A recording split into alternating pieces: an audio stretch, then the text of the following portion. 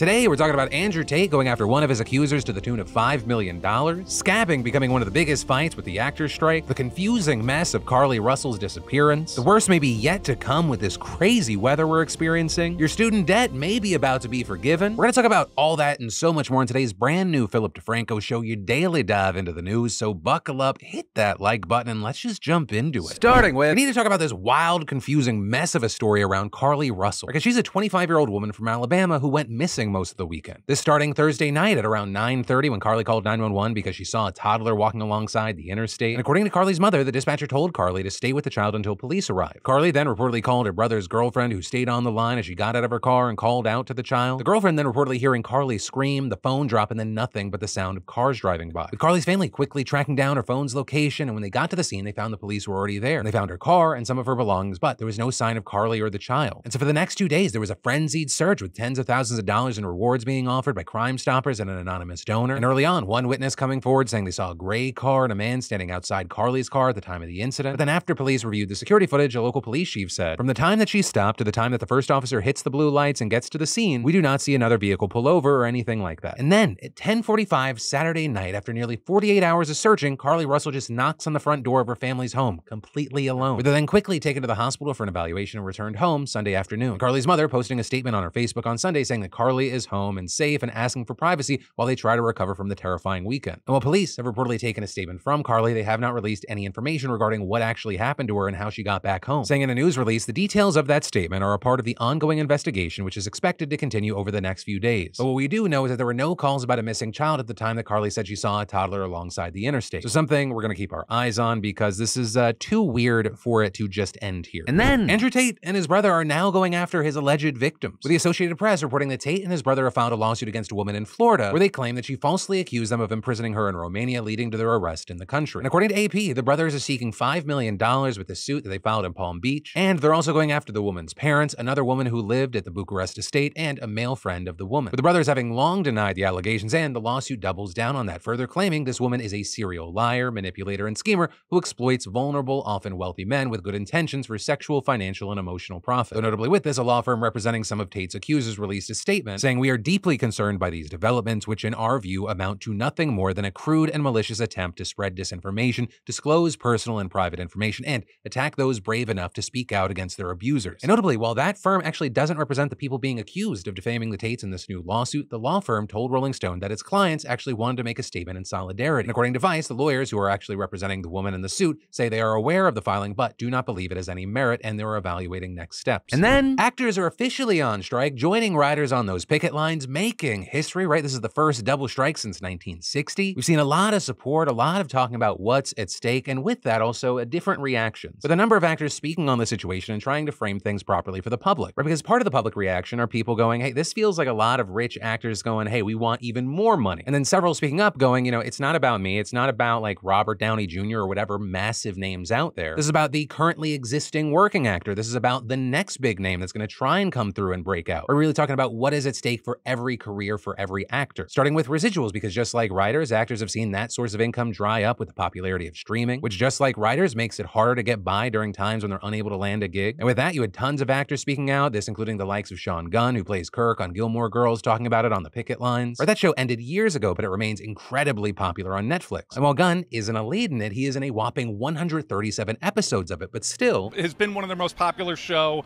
for a very long time, over a decade. It gets streamed over and over and over again, and I see almost none of the revenue that comes into that. Now, notably, that clip was originally shared by The Hollywood Reporter, but they ended up actually taking it down because, quote, it did not note that the residuals Gunn was referencing are paid by the studio and not the streamer, Netflix. But to Sean Gunn's credit there, and I think it's really important to note this because the way that The Hollywood Reporter touched on it, it made it sound like Sean Gunn was lying. He never claimed otherwise, and his whole point was that actors don't see cash for Netflix views because studios pay them meager fees based on licensing, which is also why you had so many other actors also calling the situation out. And those including actors like Kimiko Glenn, who's in Orange is the New Black, with a video she posted in 2020 resurfacing where she revealed that she only made $27.30 in residuals for the show at one point. And another actor from the show is saying he kept his day job because it actually paid better than being on a hit TV show. And others just sharing how little they get paid in residuals now. And keep in mind, the fight around residuals is just one aspect of this whole situation, with there being more that we're going to touch on as these strikes continue. But in addition to that, there's been a lot of focus on what about the promotions around movies that are set to release. Right? Actors can no longer promote their movies on red carpets, a premiere, premieres, at festivals, right? Because that would be considered working with a studio to promote work on their behalf. And so we're already seeing things like the weird premiere of the Haunted Mansion. We saw Disney making the choice because they didn't have the actors to just have Disneyland characters walk the red carpet. But with all this, you had people accusing people who were playing the characters of scabbing. Or people saying, you know, they're picking up work in place of those on strike, though plenty of people came to their defense, saying it's very much not. This is underpaid, non-union labor doing their job, not jobs that would otherwise be union. These are also people exploited by the same system. And this is not scabbing. These are park employees, and the premiere was at the park, and they are contractually obligated to participate. These performers had no choice, and misplaced righteous anger helps no one except the studios. And scabbing, in general, has been one of the hottest topics with this strike, with some concern that we might see tons of influencers scabbing, and some warning now that SAG is on strike, entertainment corporations are going to start to reach out to influencers and creators to fill the spot of those on strike. Fucking don't. Support the strike. If you ever want to join SAG, don't scab. With the primary concern not being that influencers are going to star in movies, but rather used to replace actors for promotions. And so with that, you have some warning that you'll be blacklisted from the union if you cross the line. And so with that, you have tons of people trying to share SAG's guidelines about what kind of work is and is not allowed right now. But with all that, what I will say is, while I have no intention of ever actually joining SAG, as someone with an audience, as someone with a following, as someone that gets paid to promote certain things, I have made it clear to my sales team, as long as there is a strike, I will not be doing any promotion for TV shows or movies. But ultimately, that is where we are now. Good luck to all those striking, and also, I guess, good luck to the guy that pissed Ron Perlman off. That is a man it seems like would be a bad idea to anger. And then, it's so damn hot right now. And that statement's pretty true across much of the northern hemisphere right now, as countries are struggling with ongoing heat waves and record temperatures. Looking internationally, Spain and Greece expect to reach about 108, 104 in France, 102 in Serbia, 109 in Italy, with one of the hottest spots being parts of Sardinia, which will hit 115. And these extreme temperatures leading authorities throughout Europe to warn people to drink plenty of water, to please stay inside. In some places, like North Macedonia, they're telling people who work outside to finish by 11 a.m. Meanwhile, in Madrid, they just stopped some outdoor services. They've provided shelter to any homeless. But the reality there is that even that may not provide much relief because a lot of European households just don't have AC. I mean, take Spain, for instance. They're consistently one of the hottest countries in Europe, but it's believed that only about 30% of the houses there have air conditioning. And that number only slightly rising in the areas of the country that are known for being especially hot. Which, I mean, for comparison's sake, we looked at California, which has a climate profile similar to Spain. And over here, like 70% of all households have AC, and we're actually low for the United States, where 90% of homes are believed to have AC. Which, on that note, the United States is also getting pummeled by the weather right now. Where for over a month now, almost the entire South has been struggling with temperatures over 100 degrees. Though compared to some places, that's actually cool. Central and Southern California getting hit with temperatures between 107 and 115. Hell, even coastal California approaching 100 degrees, which is pretty hard to do because the very cold Pacific Ocean cools about a mile inland. So all that nothing compared to Death Valley, which hit 128 on Sunday, and that approaching the hottest ever recorded temperature of 130 degrees, which was also in California. So there are claims of like 134, but many experts have had issue with that. But the biggest part of this news is that it's believed that all of these heat waves could continue for upwards of a month, which not only means there is a good chance that the record could be broken, but also the length of the heat wave really matters. Because the longer it is, the more dangerous it becomes as people struggle to stay cool. And the climate getting worse doesn't just mean hotter summers and colder winters, but also crazier weather effects in general. Take South Korea, for example. They're in the middle of their monsoon season, meaning it just rains constantly. And while generally the country is built to handle it, this weekend there was so much rain that it caused major issues. In mountainous areas, there was major flooding, leading to homes getting buried and destroyed, killing dozens. And in another tragedy, the banks of a river broke and water rushed into a nearby tunnel, trapping people in their cars as the tunnel filled completely with water. In the end, there are at least 13 people dying. And all this leading their conservative president to saying the country has to completely overhaul how it handles extreme weather, and adding, we must accept that climate change is happening and deal with it. And he's not the only leader looking to tackle this issue, with both the US and China now making moves to restart climate talks together, which many think is a prerequisite for any serious solution to the problem. Right? Because we're the biggest economies, the largest investors in renewable energies, and also the largest polluters. With it estimated that about 40% of all fossil fuel pollution comes from both of us. But as we wait to see what comes from those talks, in the meantime, you should expect the weather to continue to get crazy. Because we're not just looking at a potential new norm for heat waves, but bigger hurricanes, stronger monsoons, and colder winters. And then, for any of you focused on getting your business off the ground, creating a place to share your homemade goods, or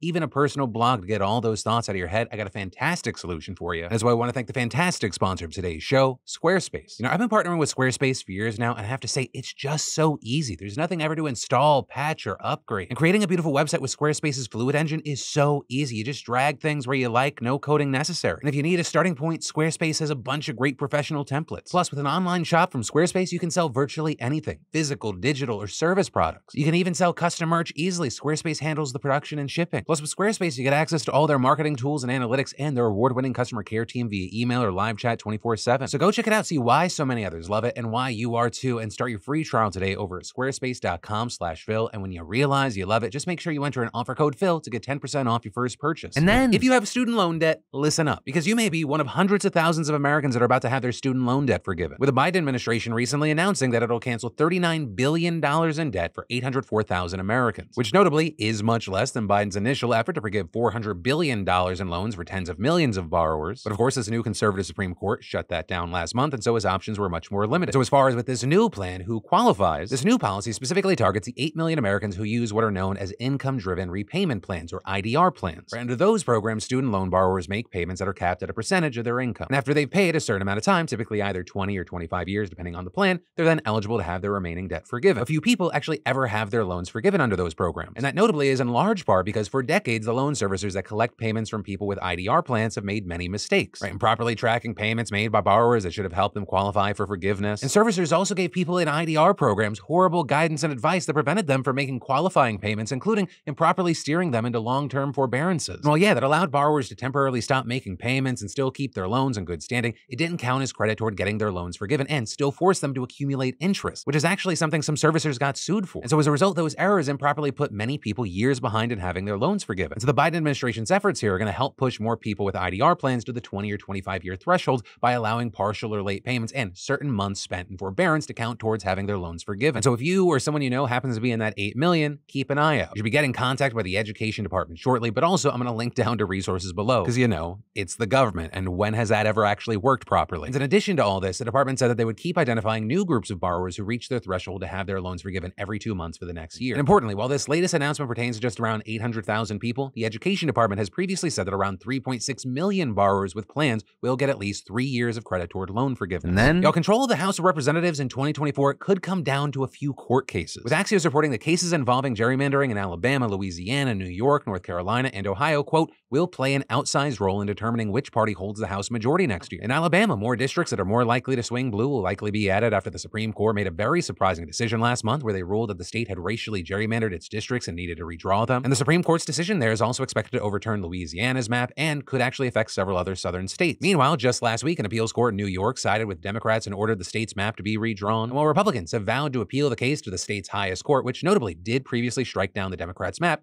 Key thing, it is now composed of judges that are more liberal. And that decision especially will be key because New York alone could determine the majority. With Axios reporting that the GOP can't afford to lose more than 4 House seats in next year's election, but added, Republicans in 2022 won 6 congressional districts in New York State that President Biden carried, and even small tweaks to the map could make competitive districts unwinnable for Republicans. But also importantly, at the same time, Republicans are expected to gain 3 seats in the House in North Carolina, and that because the state Supreme Court overturned its own past ruling making partisan gerrymandering illegal. Then you've got Ohio, where the state Supreme Court is set to decide the future of the state's current map. Notably, that court declared the same map illegal in 2022, but it was still used in the midterms because there wasn't enough time to fix it. And Axios explaining there that while Democrats did perform well under the new map, winning all 3 of the state's contested battleground districts, the Republicans still hold 10 of the 15 House seats in the GOP-leaning state. And adding there that the Ohio GOP may actually prefer to keep the political status quo to avoid a more aggressively gerrymandered map from being overturned. So obviously, a lot at play. We're going to keep our eyes on it and see what happens. And then, millions of US military emails with insanely sensitive contents have been sent to the country of Mali, which, a key thing, is a huge ally of Russia and an employer of the Wagner Group. But the craziest thing about this whole situation is this wasn't because of like some inside leak or a covert spy operation from a foreign agent. It was due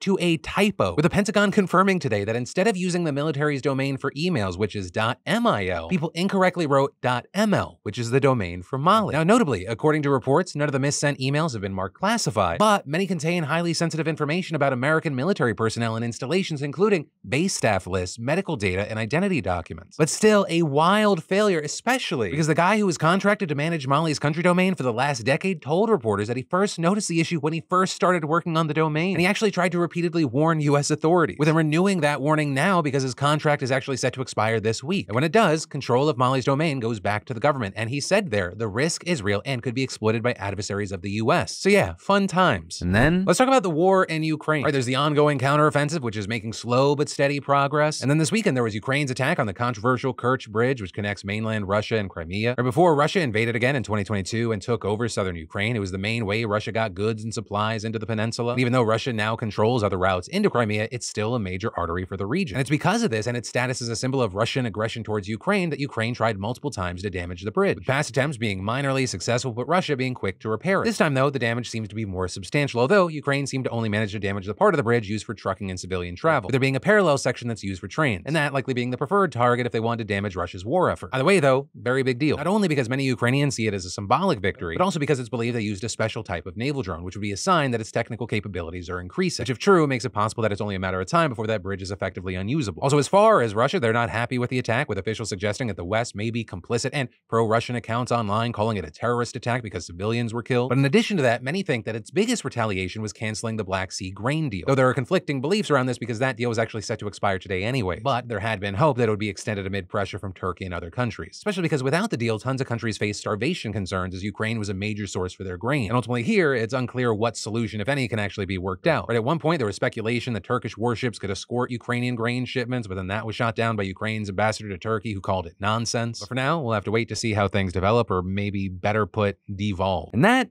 is where today's daily dive into the news is going to end. For more news you need to know, I got you covered right here or in those links down below. And if you've already seen everything I have to offer, don't worry, because my name's Philip DeFranco. You've just been filled in. I love yo faces, and I'll see you right back here tomorrow.